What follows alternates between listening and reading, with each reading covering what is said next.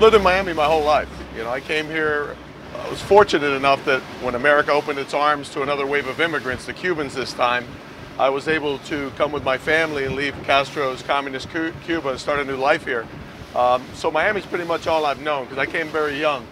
I worked my way through undergrad and law school as a police officer. I was the youngest cop in Miami. I was 19 years old, and I would go to class all day, especially during law school. I would go to class all day, and at 4:30 I'd put on my uniform and patrol all night.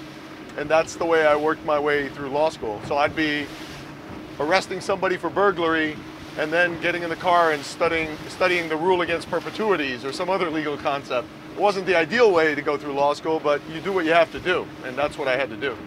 You know, Miami is pretty much the city I've known. Like anywhere else you live, you start getting a little tired and say, well, you know what, I think I might move somewhere, but every time I go away for any period of time, just a few weeks, I miss it, and I'm always happy to come back.